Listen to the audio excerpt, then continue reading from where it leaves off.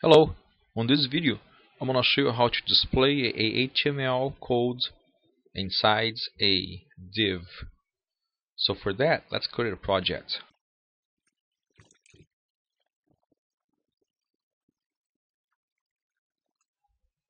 Create a index page using web form.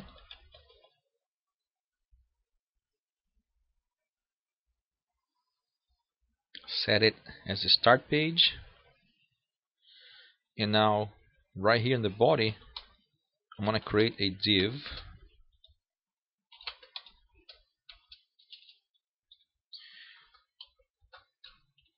Give it an ID.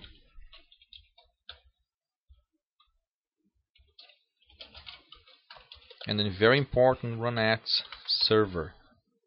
It's very important. On the code behind, right here on the page load, I'm going to create a variable string str equals empty for now, and then I can start adding things into the string. So I'm going to add here John plus Doe, and then plus number 21.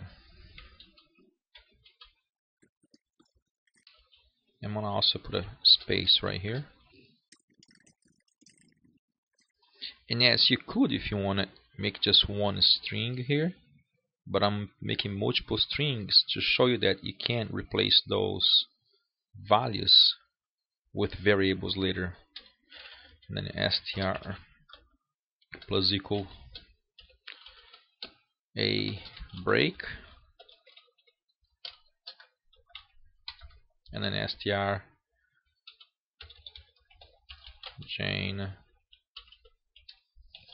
row 23.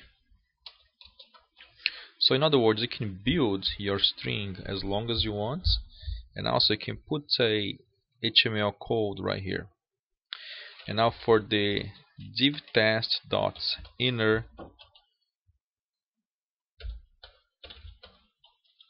there are two options. One is inner text and the other one is inner HTML.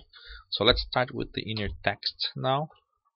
Equals str, and let's see what it does. So here's what it does. It ignores the HTML tag and just prints whatever you send it in.